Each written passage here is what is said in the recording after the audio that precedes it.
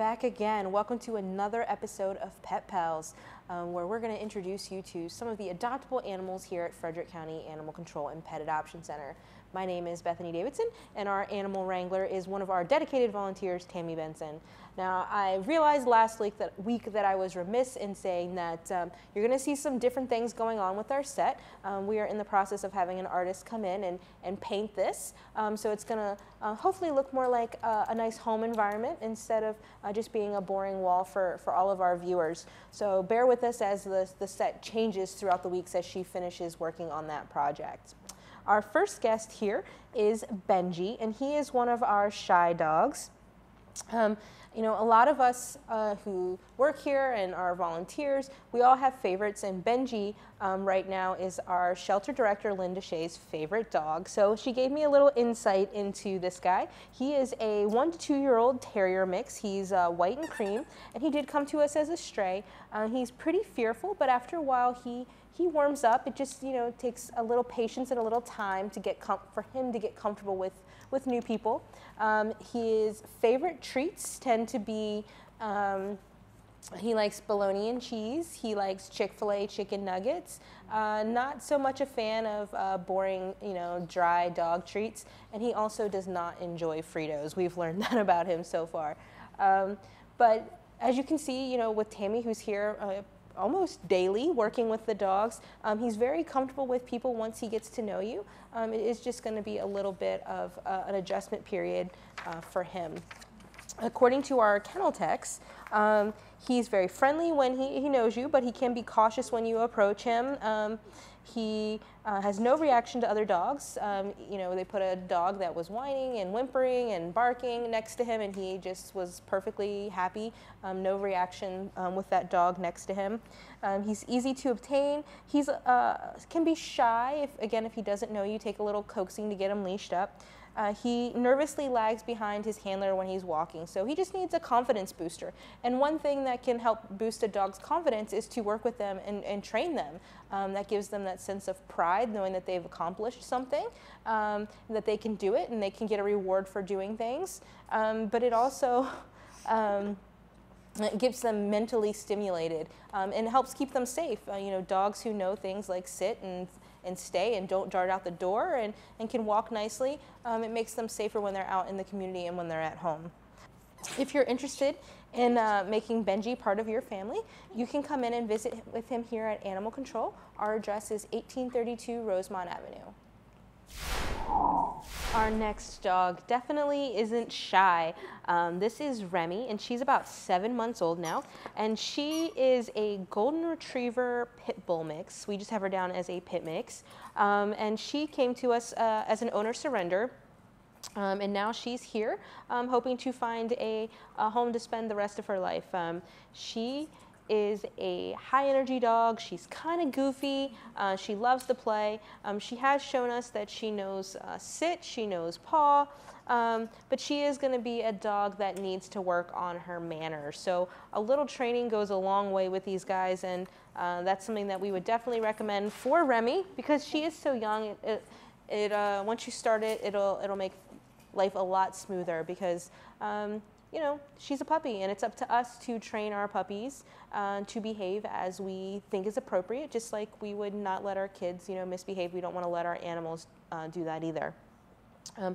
She was, as I mentioned, she was relinquished, so some information from the previous owner. They say that she does get along with cats. It says that she doesn't get along with female pits. You know, anytime you're looking to add another dog to your home, we do ask you to bring your dog in to meet with our dog just to see how it goes.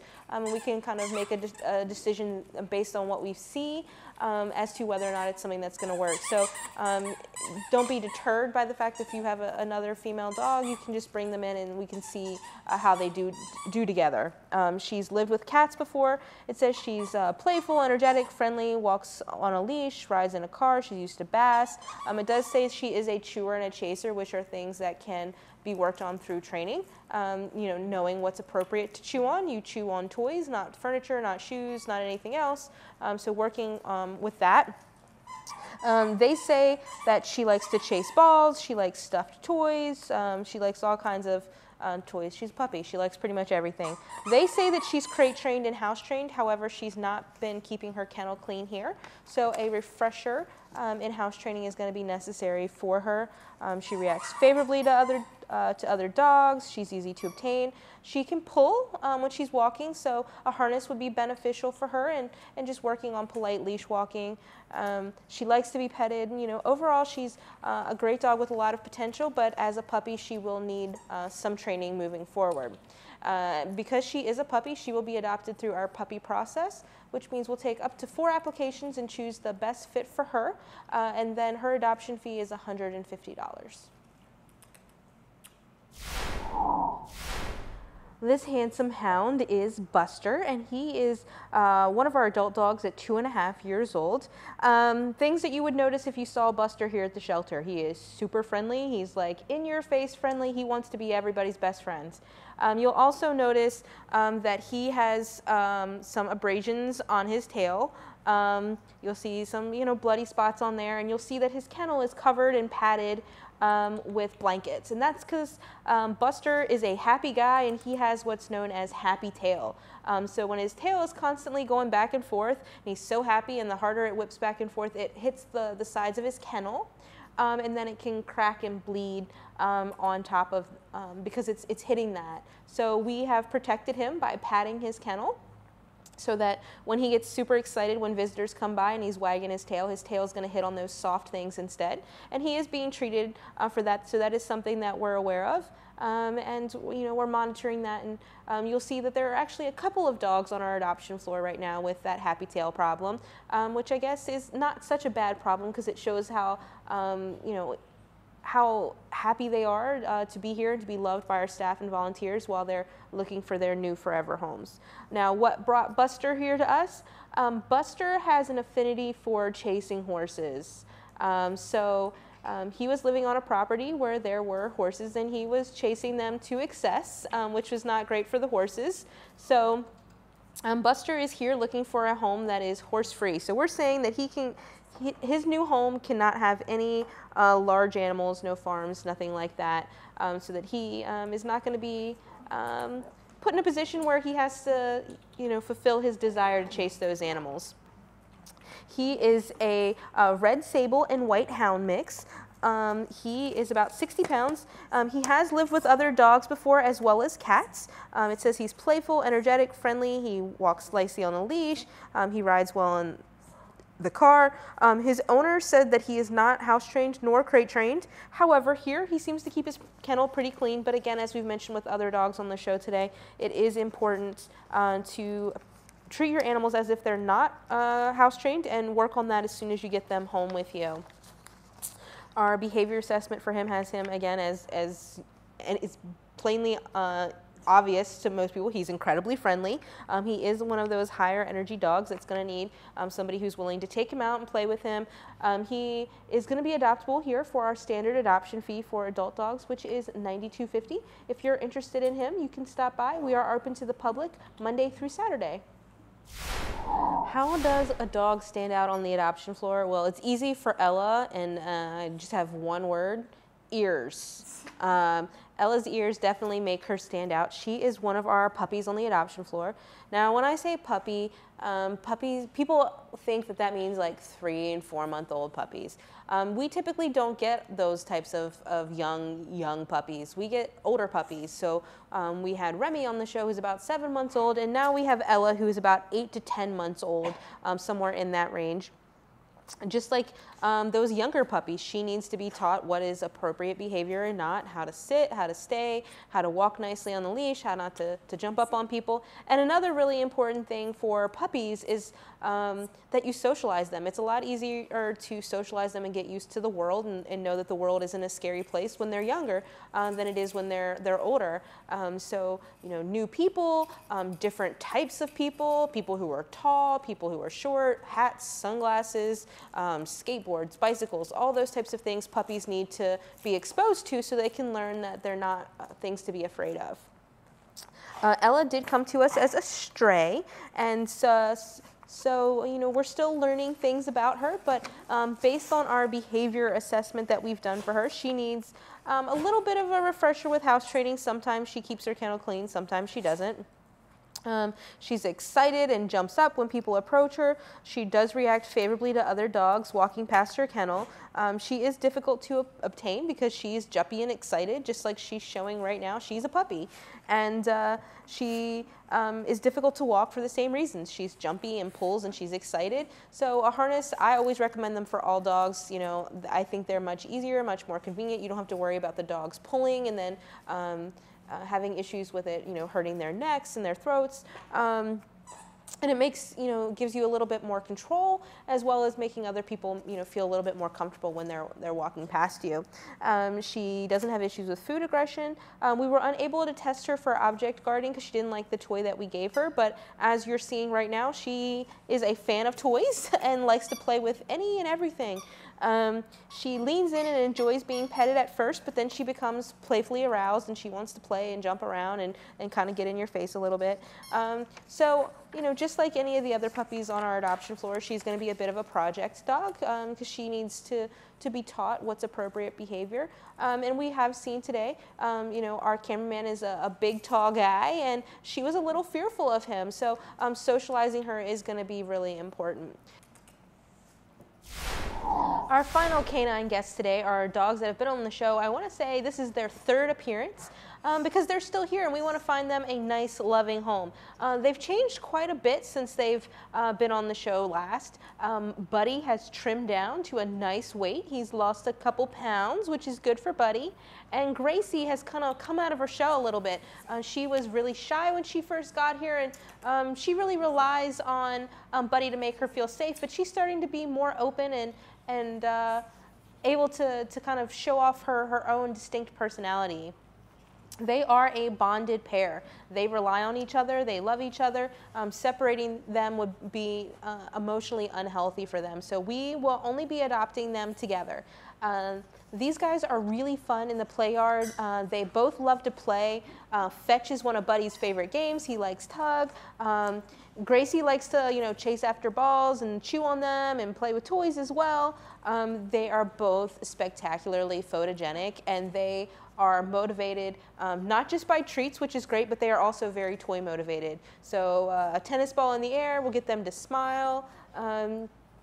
And they, you know, they really are just loving and sweet, and it's hard to take on two dogs for some people, but we've had many of our past adopters writing on Buddy and Gracie's posts on Facebook saying, you know, how they love their bonded pairs and they encourage everybody to do it if they can, and not to be worried about taking on two, because they do get along, so it's going to be an easier transition. They're going to be less stressed in a new home environment because they have each other to make them feel comfortable and safe. And these guys really do get along very well. They are one of the pairs of dogs that have happy tail. Gracie's got some happy tail issues, just like we talked about with Buster. So they have a padded kennel.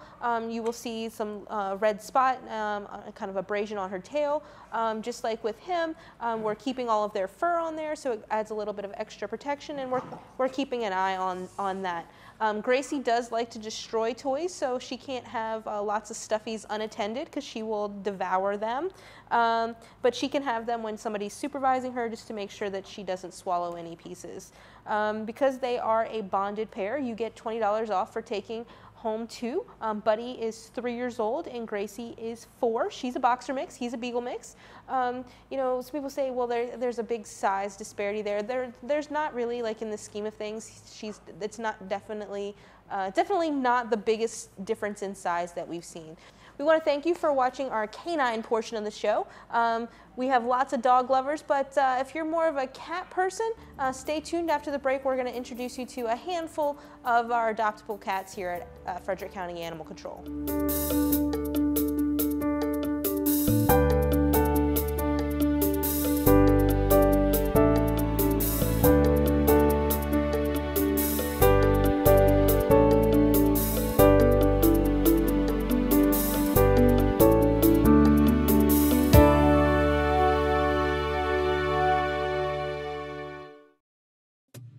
Child abuse is not an isolated problem. It affects each of us, and it is only through each of us that child abuse can be prevented. Get involved. Call the Child Advocacy Center to find out how to help. 301-600-1758.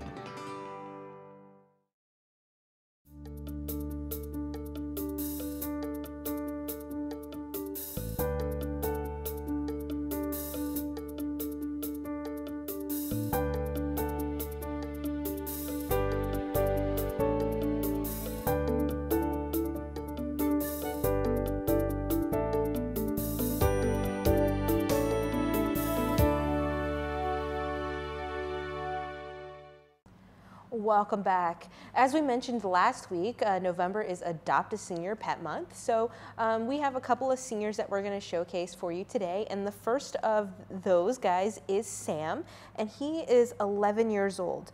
And Sam was relinquished to us because his owner was unable to take care of him. And he kind of has a sad / happy story in that the owner brought him in. She, was unable to take care of him. He had fleas. He's overweight. He's a senior at 11, and she didn't realize that he could still have a very happy life. And she actually was, bringing him here because she wanted to get him euthanized. She wanted us to put him to sleep because she thought that was going to be in his best interest. But our staff in the back at intake took the time to educate her and say, no, 11's really not that old for a senior cat. That we can fix the flea problem, and a little diet and exercise can help him be at a better weight where he can be more comfortable. He's a very friendly cat, so the decision was then made to relinquish him instead of euthanize him. And he is on our adoption floor where we can find somebody to take him on and make him part of their family who can continue his flea treatment. He's flea-free right now, but you want to stick with your flea and tick preventatives, get him down to a nice weight, and he can have a great retirement home.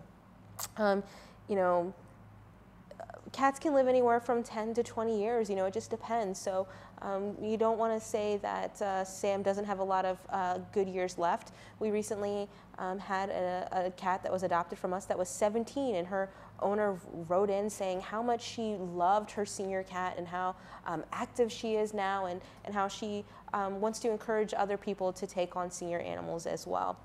All of our senior pets are going to be adopted for a fee of just $50. So that's any cat that's 5 and up. But because of Sam here being over 10, he will actually go home for an adoption fee of just $30. So if you're interested in making a wonderful senior pet part of your family, now is a great time to do that. He has lived with other cats, he's lived with dogs, he's lived with children of all ages. He's a lap cat, which he's had no trouble acclimating to being on Tammy's lap here. They say he's calm, he's independent.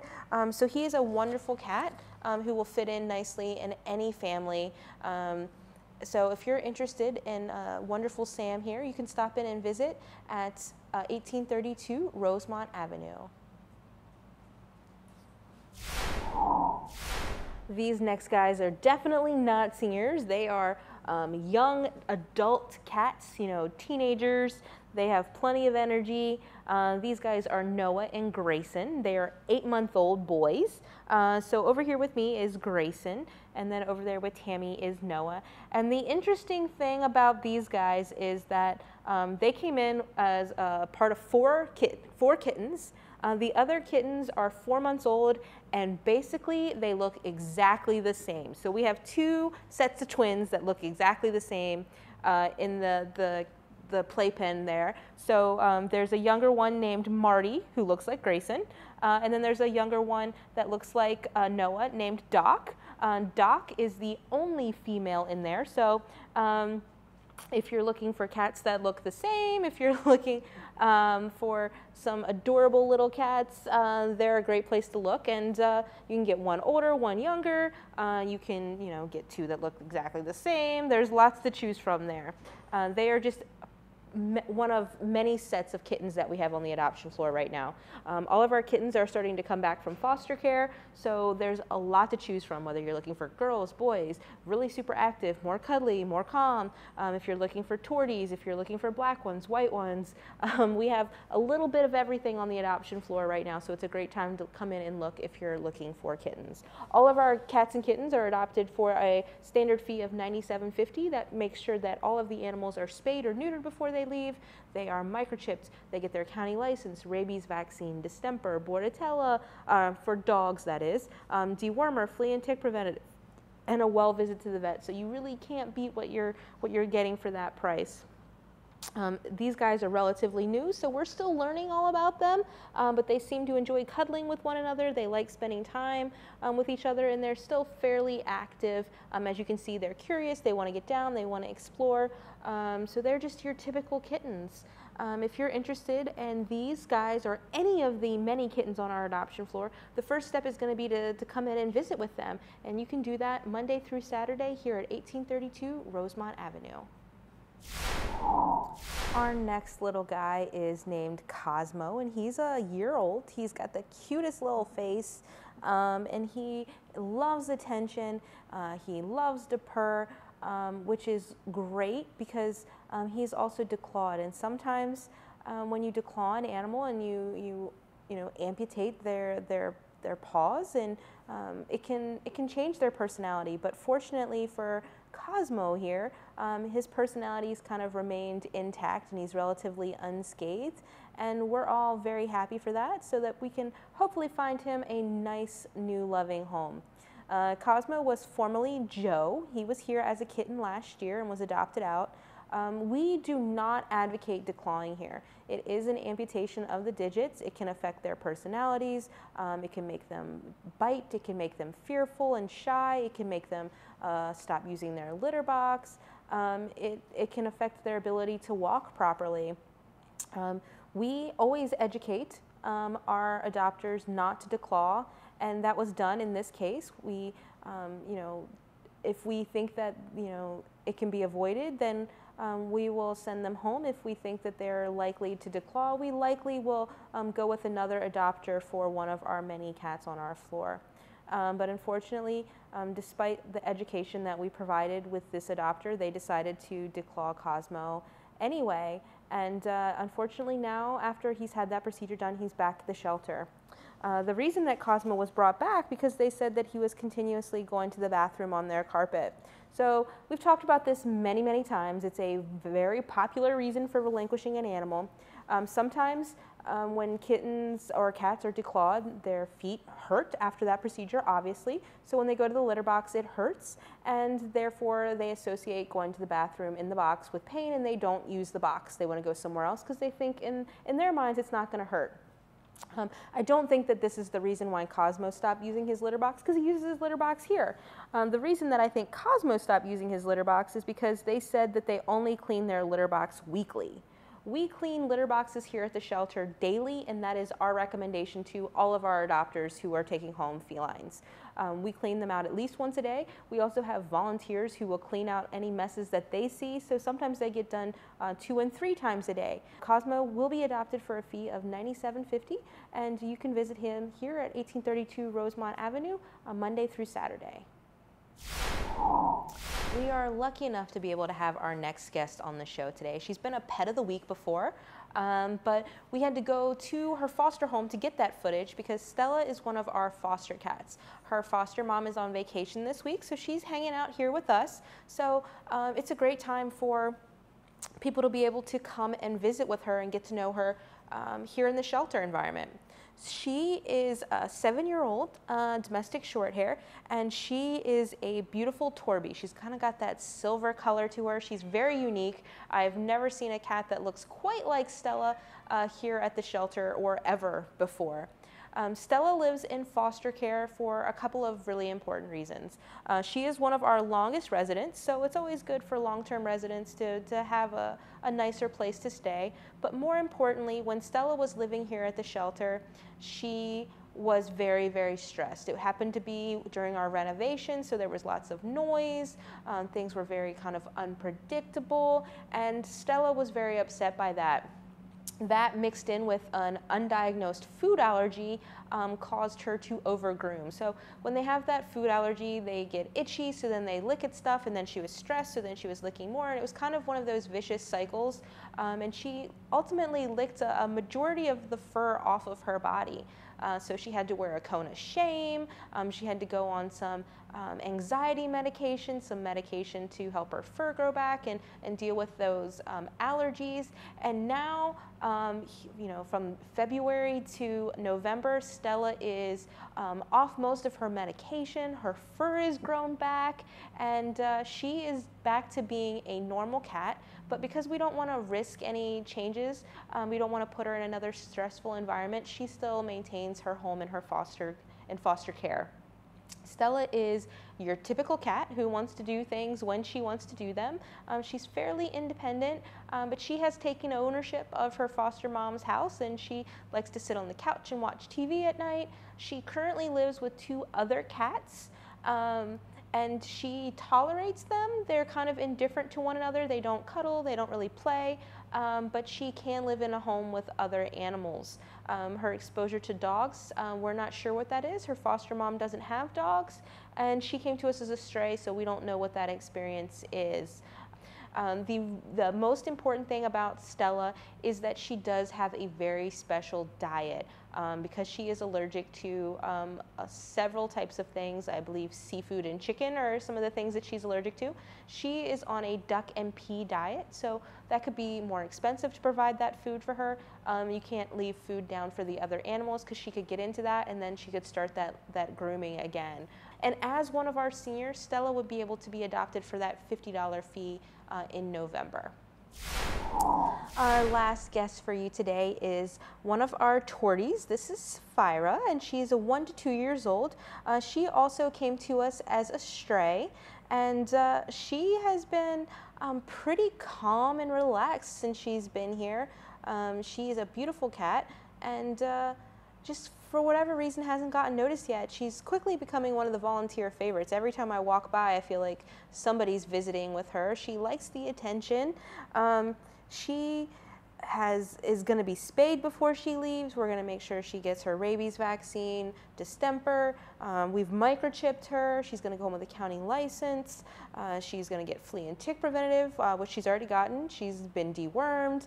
And you also get a free well visit to the vet. So you can't beat what you're going to get for just $97.50. Plus, you get a great lap cat with a good personality. I do know that she is on a special diet plan right now. I'm not sure the exact reasons, but if you were to want to make Sapphira part of your home, it's going to be good to talk to our staff, make sure that you're understanding why she has limited access to food. So just making sure that you understand all of those things and whether it's going to be long term. Do you have other cats in the house that have free access to food? Those types of things. But otherwise, she hasn't had any issues that I'm aware of. You know, sometimes the other cats will hiss at the other animals when they see each other in the cages. She doesn't really do that. She gives lots of people, you know, boops, kisses on the nose, and all kinds of things like that. So she's just, as far as we can tell, a very social, happy cat. Because there's so many kittens to choose from right now, it's really hard for not just our seniors to get adopted, but just our adult cats in general, because people like kittens. And kittens are great, and they're cute and cuddly, and they can be lots of fun, but they're also a lot of work, and ultimately, they grow up. They turn into adult cats like Sapphira here. And you can skip that entire kitten stage where they don't know what's appropriate as far as where to scratch, and they climb curtains, and they wake you up in the middle of the night. You can skip all of that and go to a sweet, loving, and apparently great lap cat here. We want to thank you for tuning in today and watching this episode of Pet Pals, and we hope that you'll continue to watch and meet adoptable pets each week as we introduce you to FCAC's adoptable animals.